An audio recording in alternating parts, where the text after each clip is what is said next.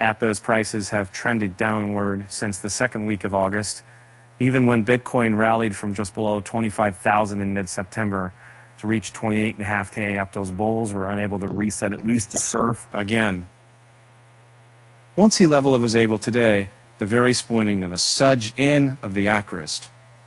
Summer 97 did one-time sign when one game 67 and one-time resistance, but can traders anticipate a bearish reaction upon a retest? The past 2 months, downtrend saw a lower high posted at 5.67, dotted white on 7th September. In the weeks since then, this level has not been breached yet. This is presumed it was also a bearish order block about SAP that extended in a different Kara box, $5.66. The relative strength index was at 49 and signaled a slight bearish supremacy. The on-balance volume insisted otherwise and has trended higher since mid-September.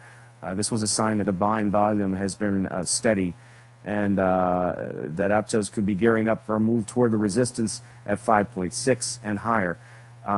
Yet, until APT can close a 12-hour trading session above $6, his outlook remained bearish. The token has performed poorly in the market in recent months. A relatively low-risk upselling opportunity would likely present itself should the price retest the order block. The open interest climbed from 75 million to 81 million worth of contracts as APT prices bounced from 5.1 to $5.33.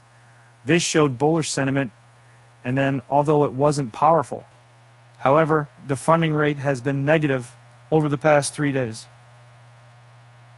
The spot cumulative volume delta also trended downward from 25th September to 4th of October.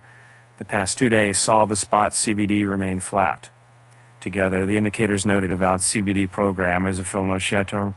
It's probably simply for a gauge of communities.